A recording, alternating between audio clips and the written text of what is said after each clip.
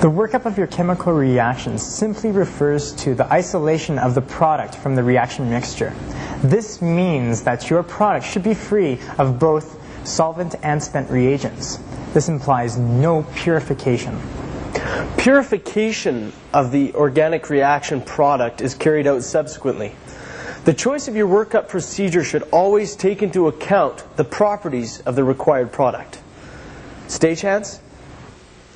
If the product is a liquid, you may isolate the crude product by distilling off the solvent. If the product is a solid, you may isolate the crude precipitate by filtration. Most often, however, water or ice water is mixed with all of the ingredients in the reaction and the product isolated by extraction into an organic solvent using a separatory funnel. This video explains simple workup procedures, especially that using the technique of solvent extraction using a separatory funnel. Transferring a solute from one solvent to another is a process called extraction. When an organic compound is shaken with a mixture of immiscible solvents, an organic solvent and water for example, the compound will distribute or partition between the two solvents according to its solubility in each. When the two liquids have separated again into distinct layers, the concentration of the compound in each layer will be defined by its distribution coefficient. Workup of a reaction by extraction uses a separatory funnel to isolate the product. Other equipment needed includes a ring clamp, a receiving vessel, usually an Erlenmeyer flask, and a long stem glass funnel. A separatory funnel is made of thin glass and therefore should be handled carefully. The most important part of it is the stop cock, which may be either glass or Teflon. Close the stop cock and place the separatory funnel in a metal ring. Get into the habit of placing an Erlenmeyer flask under the separatory funnel as soon as you have put it in its ring support.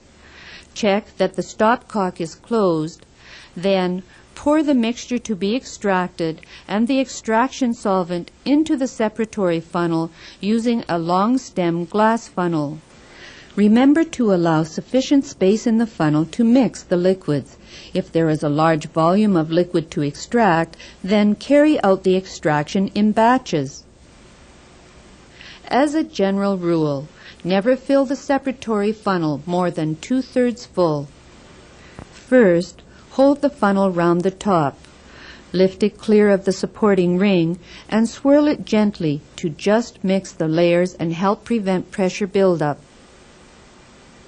After swirling, return the separatory funnel to its support and insert the stopper. Vigorous swirling and shaking is required to effectively mix the solvent layers. To do this, hold the funnel in the following way. Hold the body in one hand and keep one finger over the stopper at all times. With the other hand, hold the funnel around the stopcock, keeping the stopcock in place like this, or like this, so that you can open and close the stopcock quickly with your fingers. Practice your grip on an empty separatory funnel. Lift the separatory funnel clear of its support. Adjust your grip and invert the funnel. To release any pressure buildup, immediately vent the funnel by opening the stopcock. Most extraction solvents are volatile, and vapor pressure causes a buildup of pressure in the funnel. For this reason, never attempt to extract hot solutions, as the increased vapor pressure may cause the solvent to blow out of the funnel. And remember, when doing extractions with carbonate or bicarbonate solutions which may generate the gas carbon dioxide, pressure release is very important. After the first venting, close the stopcock, swirl the inverted funnel for a few seconds, then vent it again. If excessive pressure buildup is evident, repeat the swirling venting process until it diminishes.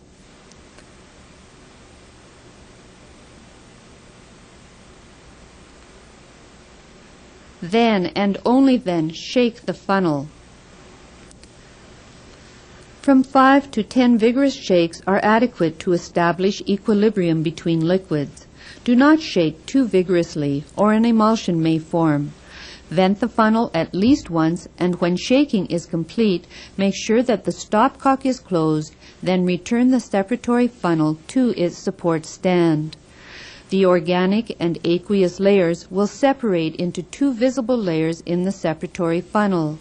Remove the stopper, and if any organic material is stuck to the side of it, rinse this back into the funnel with a few drops of the extraction solvent using a pasture pipette.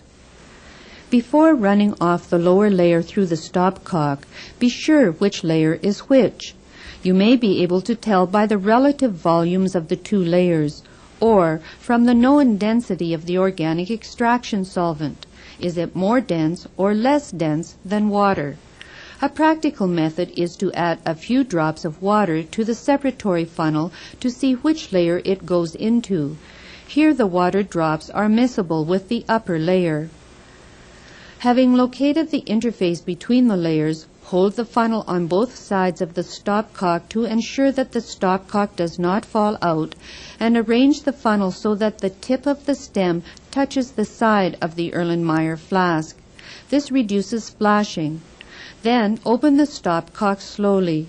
Do not allow the liquid to run out too quickly, as this will cause a vortex to form which will drag some of the upper layer through as well. When the lower layer is almost drained, close the stopcock and swirl the separatory funnel to knock down any drops of liquid that are clinging to the glass. Open the stopcock slowly and carefully run off the remaining lower layer into the flask. Close the stopcock and gently tap the funnel stem to dislodge any last drops into the Erlenmeyer. The upper layer remaining in the separatory funnel should be poured into a clean Erlenmeyer flask through the neck of the funnel rather than run out through the stopcock to avoid contamination by the material from the lower layer remaining in the stem and the stopcock. Be prepared to remove the stopcock and clean the separatory funnel as soon as you have finished with it. Label all solutions immediately. Keep both solutions until you have isolated your organic product.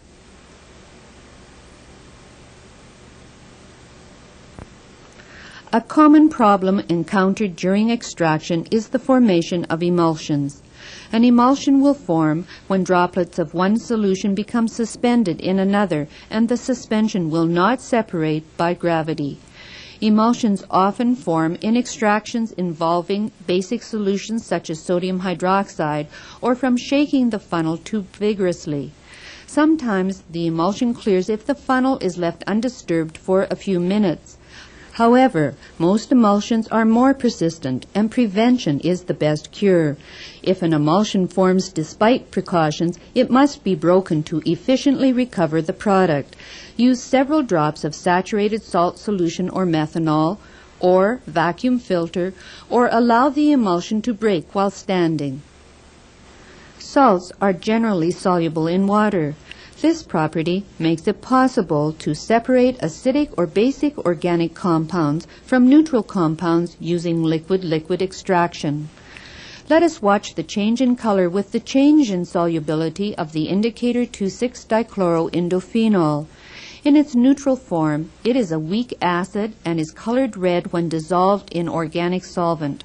When this indicator is treated in aqueous base, it forms a salt and dissolves in the aqueous solution. The salt form, the anion, is blue. In this separatory funnel, we have water, the top layer, and chloroform, the bottom layer. The interface is difficult to see.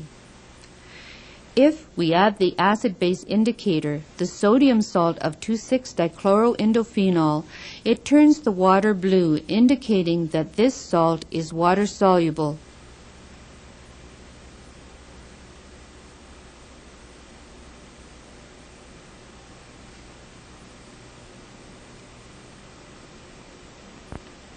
Now add dilute hydrochloric acid to change the pH below 7, that is, to make an acidic solution.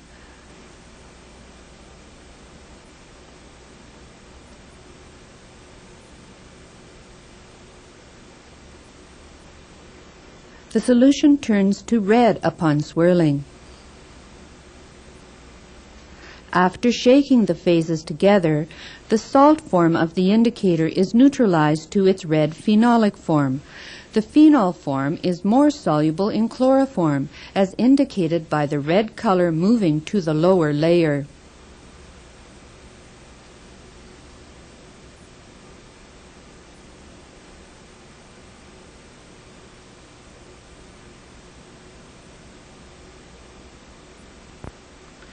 If dilute sodium hydroxide solution is added carefully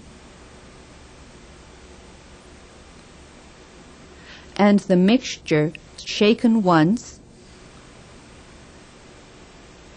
as you can see, part of the indicator is changed to its anionic form as indicated by the return of the blue coloration in the upper water layer, and part of the indicator remains acidic as seen by the lower red chloroform layer.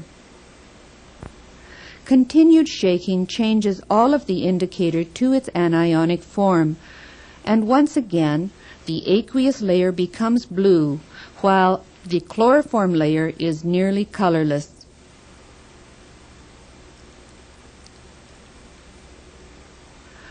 The formation of the salts of an organic acid or organic base changes solubility properties.